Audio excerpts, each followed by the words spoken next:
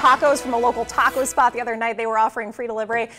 So I wish I would have hashtagged that, because I really want these businesses to get as much support as they can during this difficult time. Yeah, Jackie, me too. I've been ordering takeout as much as possible. It's delicious and I love supporting our local businesses. So yeah, I definitely would encourage everyone to do that.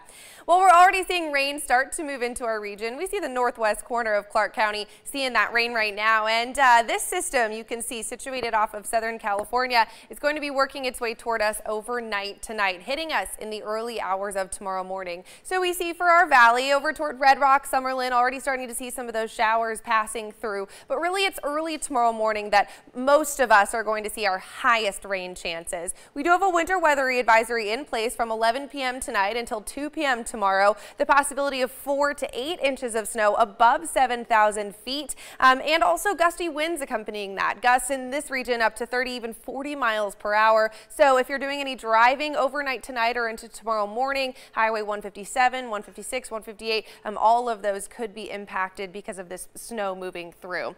So we do see this system is over Southern California right now. It's going to be pushing toward Southern Nevada overnight tonight. This is showing 8 a.m. tomorrow morning. Right around that time is when we're going to see our highest chances for the valley. So we see 3 a.m. overnight tonight starting to move into Clark County, and then really from then until about 7, 8, 9 a.m. that's when we're going to see our highest rain chances for rain in Clark County, and then it's going to move east, and by the afternoon it should be clear. So we're going to start our day on a cloudy, rainy note with some of those sprinkles moving through, but then by the afternoon we should be nice and clear. Winds will be picking up tomorrow though, and they really are going to last through the week.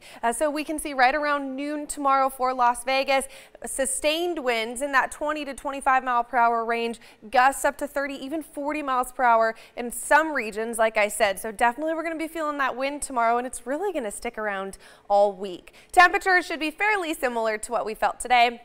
We are talking mostly 60s across the board. Las Vegas looking at a high of 66 degrees, some lower 60s into some upper 60s for some regions, but for the most part 60s are going to be the story for tomorrow and really for the remainder of this week. We are going to see a cool down though. So we have those morning showers tomorrow. Tuesday we're calming down, warming up ever so slightly. By Wednesday we're going to start to cool down yet again. Thursday another system is heading our way. This is bringing slight rain chances. It's not looking too promising as far as rain is concerned, but those winds are going to persist and those temperatures are dropping down into those lower 60s. Then by next weekend, sunshine and 70s do return. Jackie. Sounds good to me, Leah. Thank you.